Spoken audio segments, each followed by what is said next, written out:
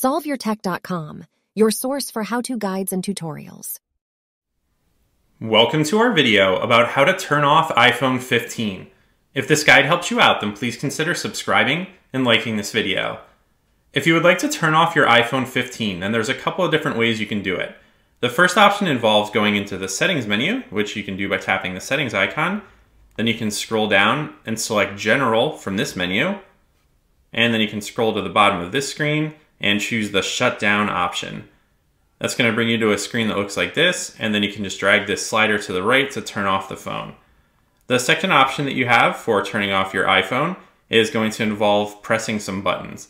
So you can turn off your iPhone with a gesture by pressing and holding the volume up button and the power button at the same time.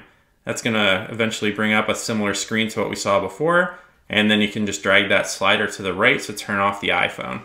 Now it's going to take a few seconds for the phone to shut down completely. Depending on how long it's been since you turned off your phone, you might be seeing a little pinwheel icon here for a couple seconds.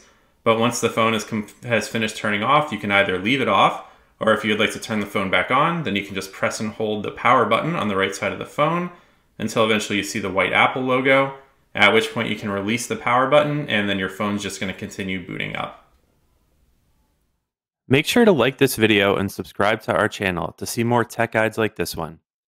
For additional information on this topic and to read the entire article, click the link in the description to visit SolveYourTech.com.